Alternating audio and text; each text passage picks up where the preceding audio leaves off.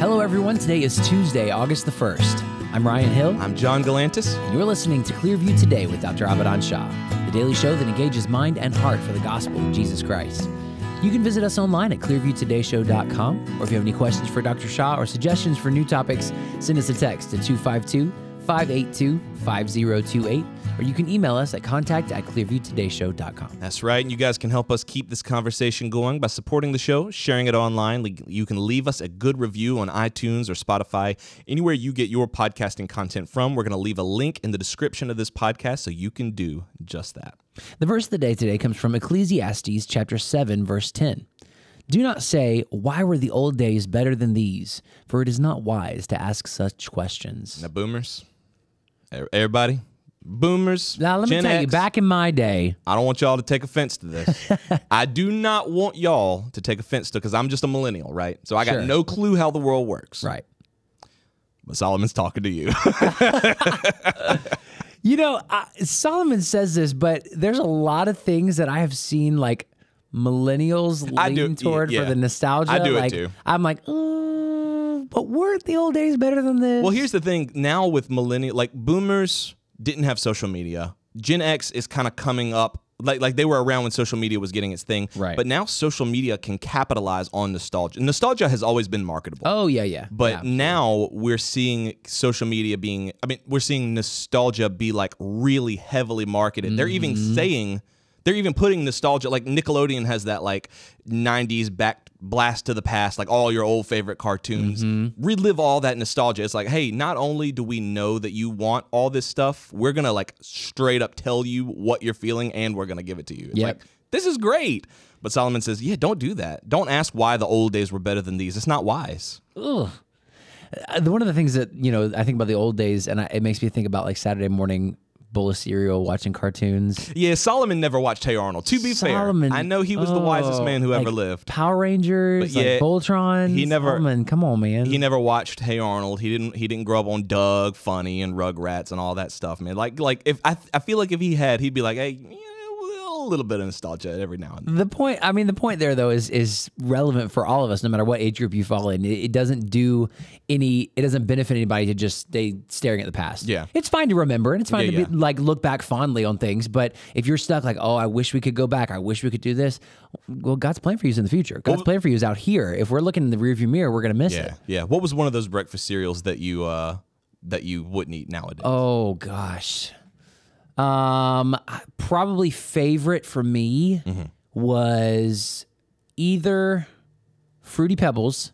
Fruity Pebbles was some good. Fruity Pebbles. Yeah. Or Crunch Berries. You know what's funny is I was gonna say Captain Crunch because back then I didn't realize it, but it would like tear the roof of my mouth all up. It's like eating razor blades. It's like every time. Yeah, it's like eating gravel, razor blades, and just like sharp, jagged like rocks. And just crystallized sugar. Like it's just I might as well just pour the sugar in my mouth. but as a kid, it was the greatest thing on the face of the planet. It blasted me into a whirlwind of peanut butter and chocolatey taste. Deep pull, very nice. That was actually. I know someone's gonna call me out. That's actually Reese's Puffs. Yeah, but which was also a good cereal. I had to say it. And all those cereals are available now, and I can remember distinctly as a kid sitting down with a bowl. I'm like, this is the greatest cereal on the face of the planet. And now, if I eat them, I'm like, I'm going to regret this in about 15 minutes. I had a bowl of Reese's Puffs like a month ago, and it tore my stomach up. I can't handle it no more. 30-year-olds don't do well with a bowl of those same cereals. I cannot imagine waking up first thing in the morning, sitting down and eating a bowl of Reese's Puffs. Just straight sugar. I did it. And my mama let me. Oh well, yeah. That's crazy. Me too. And I'm letting my kids do the same thing. I'm like, whatever. Okay. Yeah. Enjoy it while you can. We're gonna grab Dr. Shah in just a minute, but if you have any questions or suggestions for new topics, send us a text to 252-582-5028, or you can visit us online at clearviewtodayshow.com. Stay tuned. We'll be right back. Well, good morning, afternoon, evening, Clearview Today listeners. My name is John. And I'm David. And we just want to take a quick second and let you know about another way that you can keep in touch with Dr. Shah's work. And that is his weekly podcast series, Sermons by Shah, PhD.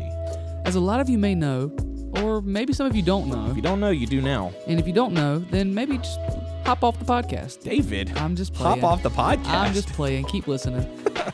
Dr. Shah is actually the lead pastor of Clearview Church in North Carolina. Every single weekend, he preaches expository messages that challenge and inspire us to live God-honoring lives. Well, one of the 4 core values of Clearview Church is that we're a Bible-believing church. So every sermon is coming directly from Scripture, which is great because that guarantees that there are timeless truths that are constantly applicable to our lives. This is a great resource because whether you're driving, whether you're cleaning the house, whether you're working out, you can always benefit from hearing the Word of God spoken into your life. And God's Word is always going to do something new for you every time you hear it. Sometimes it's conviction, and sometimes it's encouragement. But know that every time you listen to God's Word, you're inviting the Holy Spirit to move and work in your life. You guys can check out the sermons by Abadan Shah, PhD podcast. First and foremost, check it out on our church app. That's the Clearview app. You can get that in the Google Play Store. You can get that on iTunes. But you can also find the podcast on the Apple Podcast app or on our website at clearviewbc.org.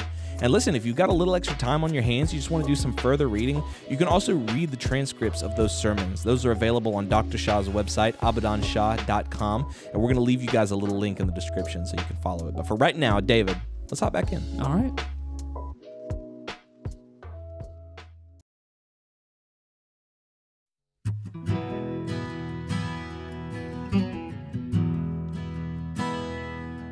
Welcome back to Clearview Today with Dr. Abadan Shah, the daily show that engages mind and heart for the gospel of Jesus Christ. You can visit us online at clearviewtodayshow.com. If you have any questions or suggestions for new topics, send us a text to 252-582-5028. And if you've never listened to the Clearview Today show before, we want to welcome you, let you know exactly who's talking to you today. Dr. Abadan Shah is a PhD in New Testament textual criticism, professor at Carolina University, author, full-time pastor, and the host of today's show. You can find all of his work on his website. That's abadanshah.com. And Dr. Shah, people have been texting in since yesterday's episode. So excited about this series. Yeah. So excited to dive into these autopsy reports. People are really quick to jump on Revelation. I think they're quick to jump on anything that has to do with like prophecy or end times Yeah. or it's just. And I've had people ask me, why don't you preach on prophecy? Uh-huh. And I remind them, for 2.5 years, I preached on nothing but prophecy. I covered everything from Ezekiel to Matthew 24 to Daniel, 1 Thessalonians, Zechariah, of course, Revelation. I've covered it all. Yeah. 1 Corinthians 15. So I've done prophecy for so much that I have backed off, not because I don't believe in prophecy, because I think prophecy is very important. There are blessings that a church receives when they study prophecy. Blessed are those who keep the words of this prophecy. So there are certain blessings that come when we study prophecy. I feel like people really don't get excited about prophecies that like have already been fulfilled. You know what I mean? Like, Yeah. like this was given to the people of Israel, and then Jesus fulfilled it. Yeah. They're like, okay, that's cool. I want to know about the ones that are still coming. Like, Yeah. I want to know about what's going to happen in the end time, They want to be able to have a timeline of how things are going to work out. so they can prep for it, I guess, or if they can prepare, or Yeah, in some ways, and I'm not negative about that. I think Yeah. it's good to study, yeah, but it's good to study so that you can live, number one, a holy life. Amen. Prophecy should lead you to holiness and not continue in sin. If you know that the master is coming soon, why are you living unholy lives? Right. Oh, no, I'm trying to be holy. Well, let's not just think about sexual immorality. How about your words? How about gossiping? How about negative behavior, bitterness, unforgiveness? Those are also things that God will test you when he comes and say, how are you living? Well, you got all this junk in your life. So prophecy, number one, should lead us to holiness, but also prophecy should lead us to evangelism. If you truly believe that Jesus is coming soon, then don't you want everyone to be ready to meet him? Right. That should be the biggest push. I mean, the urgency, the and the unexpectedness of Jesus' coming back should motivate us to share the gospel at any and every opportunity. And yet people are just, I want to have my laminate bookmark that I can put in my Bible that has the timeline of Revelation. But you're not getting the push behind what we're talking about. I think one thing that's kind of interesting is how hard you've hit on Jesus fulfilling everything in the Old Testament, like the Old Testament being so critical to understanding Jesus. Right. Yet at the same time, we don't typically apply the Old Testament to Revelation. Yeah. Yeah. Do you think that comes from the fact that a lot of people think that that's done, the ethnic Israel is just kind of done for? Yeah. And they don't really put that in Revelation at all? Well, sometimes they put that too much into Revelation, and they think, oh, this was meant for them, but now it's meant for the church, and it's done. So it can be both. Yeah. And I want to say it as clearly as possible. Revelation is about the future. It's about the future. It's not about some prophecies in the past. Some people believe that, by the way, that Christ already came. And that's not biblical. So Revelation is about the future. Also, to understand Revelation, we need to understand the Old Testament, because a lot of the lingo resembles the Old Testament. So in that sense, some of those people are right. Yes, it sounds like the Old Testament. We should also consider first century Judaism. Some of the things that the book of Revelation talks about, especially those 7 letters, they're very indicative of the time in which those letters were given, first century Judaism, but also the Greco-Roman setting. Some things will not make sense unless you go back and study the history of people living in Asia Minor, in Turkey, the Greco-Roman world. Greco in the sense of Greek culture, Roman in the sense of Roman rule. Those are some of the cultural backgrounds you need to be familiar with in order to understand this book. And then the context of the local church. These prophecies were not given just for individual believers. Of course they are. But they were given to a body of believers. In fact, 7 bodies to be exact. Right. To the 7 churches of Asia Minor. Yeah, I think one of the things we talked about yesterday that I've been thinking about and I've been kind of just letting kind of ruminate in my mind is that it's so centered on Jesus, and that we, like we said, we find that completion of the Old Testament in the character, I guess, for lack of a better word, of Jesus. But at the same time, we don't see Jesus in the Gospels the same way we see him in Revelation. Like in the Gospels, he's like this kind of wise, hippy-dippy teacher who teaches love and patience and tolerance and understanding and all this stuff, and that's a very skewered, incomplete picture, because here in Revelation, Jesus has a very authoritative, powerful stance, and he's talking to these churches in a very authoritative, examining way. Well, I feel like a lot of times when people are studying the Bible, especially studying the life of Christ, they see what they want to see in Jesus. They see him as who they want him to be. So if they see him as the kind of that free-spirited teacher who kind of roams around with his disciples, then that's the picture they're mapping on. They miss those passages where Jesus goes into the temple and starts overturning tables and says, "I'm here to do my Father's will." Yeah. They skip over those because it doesn't fit their mold of what they think Christ should be like. Very, very true. Keep in mind, he is the same God of Abraham, Isaac, and Jacob in the Old Testament as he's of the New Testament. By the way, that leads me to clarify a point. The way I study prophecy, and I have been doing this for years and years. I'm not a dispensationalist. I'll go on record on saying that. Do you want to say just very quickly what dispensationalism is, like in a... That God dealt with different peoples in different ages in different ways. Got it. To bring them to salvation. So they may even sort of say that salvation has always been through Jesus Christ, but in different times it was through different means, like the law. Or if you go to the Garden of Eden, was just simply not touching the fruit, and then the law, and so on and on. I don't believe that's very accurate. Right. And neither am I a covenantal, where I believe that it's different covenants. I believe that Jesus Christ has always been the way. People before him were waiting for his coming. And since he came 2,000 years ago, we look back to his coming. That he came, died, buried, rose again, and finished the work of the Lamb slain from the foundation of the world. And so only one plan of salvation, but it was also through Jesus, and people knew. So I don't claim that it was just sort of different means. People may not have known about Jesus, but as long as it was some kind of sacrament. No, I believe prior to Jesus coming, people knew someone was coming who would die for their sins, and that someone was God in flesh. And now we know for sure, because all the prophecies are fulfilled in Christ, and he... on the road to Emmaus, explained everything and said, this was me, this was me, this was me. So I believe people knew someone was coming to give their life, and that someone was the Son of God. And now we look back and know that he did come. One other thing about prophecy is we need to keep the distinction between Israel and the church. Sometimes people try to hold to this doctrine of supersessionism, that somehow the church has superseded Israel. And I don't believe that's correct. There are prophecies still to be fulfilled for ancient Israel, and we need to honor that. So these are some parameters that I would suggest people to keep in mind and be as consistent as possible when you're studying prophecy, right?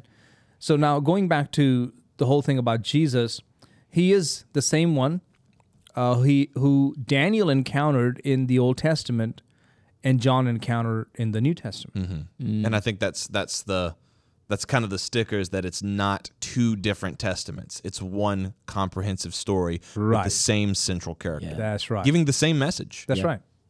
I love that comparison in writing between Daniel and between John's writing in Revelation. This picture of Christ that they both hold up, independent of one another, but yet, I mean, it's obvious that this is the same person they're talking about. Right. Right. I mean, think about even how the encounters take place, the identity. Revelation 1:9, it says, I, John, both your brother and companion in the tribulation and kingdom and patience of Jesus Christ. So listen to how he identifies himself. How about Daniel? Daniel 10:12. In those days, Daniel was mourning 3 full weeks. I ate no pleasant food, no meat or wine, on and on and on. Yeah, it's like if they're going to come out and say, this is a miraculous vision that I've been given, but I'm standing behind it. I'm putting my name on that vision. That's it. Which is crazy, because like if I had like a vision like that in this day and age, I don't know if I'd be able to Post this anonymously on the forum somewhere online. Maybe I ate something bad. I'm gonna post it and let somebody else kind of take that and run with it. Right. And then the time, Revelation 1:10 says, I was in the spirit on the Lord's day. Daniel 10:4, now on the 24th day of the first month. Now what I want us to understand here is that both John and Daniel did not have some fairy tale dream vision. Like a long time ago. Once upon a time. Yeah. Now this was at an actual place and an actual time. It doesn't take place in a galaxy far, far away, long ago. It's not some fable they invented. They put that timestamp on there because they're like, this really happened. People can verify that I was there. I mean, you can prove this. Yeah, place Revelation 1:10 on the island that is called Patmos. Daniel 10:4, I was by the side of the great river that is the Tigris. Yeah. So one is in the Aegean, another one is near the Tigris River. And they're both taking place during a period of just like exile. Like they're desolate, they're alone, they're scared, they're they used to be part of this vibrant community, but now they've been exiled. No, they're in exile. Yeah. And then the books, both of them talk about a book. So Revelation 1:11, I am the Alpha and the Omega, the first and the last, and what you see, write in a book and send it to the 7 churches which are in Asia. And as you know the list, Ephesus, Smyrna, Pergamos, Thyatira, Sardis, Philadelphia, and to Laodicea. And Daniel 10:21, but I tell you what is noted in the scripture of truth. Wow. So these are not the books of life in heaven. No, these are the books that they are writing. So both are writing a book. Wow. I just want us to understand the parallels. So you cannot study the book of Revelation in isolation. You have to begin with the foundation of the Old Testament. Yeah, this is not like a cool little gimmick. Like, look how similar these are. Isn't that cool? This is like, if you're going to take on the task of studying Revelation, you have to understand that you don't study it in a vacuum. You don't study it isolated by itself. You can't just pick out that one as your book study. You got to understand it in its larger context. Yeah. I remember being in youth group and they would do stuff like this where you say, "See, look at how they're the same." And I always walked away with like, that's kind of interesting. What? Huh. Yeah, that's cool. That's cool. It never clicked or was made that next step of you have to read them as one. Right. There are ramifications in the sense of, so now here are your hermeneutical guidelines because of the parallels. Now read and study these letters like this. That's right. That's what we're trying to get to, folks, on the YouTube as well as the radio podcast. The reason we're doing this comparison is so that when you study Revelation, don't do it as some of your favorite prophecy teachers or your pastor or whatever. I mean, that's great, but make sure you have the foundation of the Old Testament. That's right. Right. That's right. Absolutely. Misunderstandings are there's no room for them when it comes to studying Scripture. That's right. Yeah. So, but this comparison between John and between Daniel's writings, it both are focused on Christ. Both are Yes. focused on. I mean, they talk about things that are yet to come, but Right. both center on this person of Jesus, Right. As he's revealed himself to them. I mean, just Revelation 19:10 says, "For the testimony of Jesus is the spirit of prophecy." For the witness of Jesus is the spirit of prophecy. You want to know what prophecy is all about? The one that is being given by the Holy Spirit, it is the witness of Jesus, the second person of the Godhead, who is watching events unfold because he is outside of time. He's giving us how things will happen for us, time-bound people. So the witness of Jesus is the spirit of prophecy. What is their for John and Daniel? What is their reaction to this first encounter with Jesus? It's the same. I mean, listen to Revelation 1:12. Then I turned to the voice, or turned to see the voice that spoke with me. You see the sense that he's going about his life, or he is stuck in this exile, and he's like, whoa. So also in Daniel 10:5, I lifted my eyes and looked and behold. Remember, John is in exile on the island of Patmos, but Daniel also is in exile in Babylon. So, how interesting. Very similar. Yeah, both of them are in exile. Yeah. What is exile, by the way? You're stuck somewhere where you don't want to be. You've been ripped away from your homeland, from your security, or your normal way of life has been taken away from you, and you have been completely disheveled. But in that moment, God shows you that this is not the end, that he is working towards something else. So both for John and for Daniel, exile was preparing them for the future. I think it also fed into their reaction when they see Jesus, because they're in this hopeless place. Yeah. And they're kind of at their lowest, where all kind of seems to be lost, and then they see this King of Glory, and they just are like, I fall down just out. Yeah. Like what does John say? He's like, I fell down as though I were dead. And I'm like, golly, I think that's the only reaction I would have. Yeah. And if then I'm how in did such a hopeless place. Daniel, read that for us. Daniel 10:7. What does it say? It says, "And I, Daniel, alone saw the vision, for the men who were with me did not see the vision, but a great terror fell upon them, so they fled to hide themselves." And then verse 8 goes on, "Therefore I was left alone, and I saw this great vision, and no strength remained in me." Just like John, he says, I fell at his feet as dead, as if I was dead. And Daniel says the same thing. Yeah.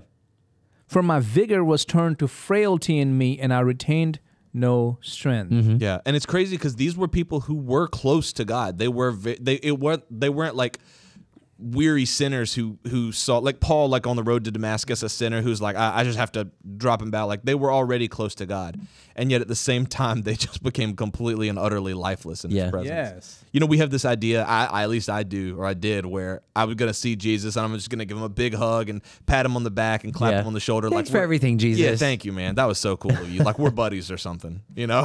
Not like he's the king of. He'd be like, of get your hands off me. Yeah. I No, will. just kidding. Yes, sir. Yes, sir. Fell down as one sorry. dead. Yeah.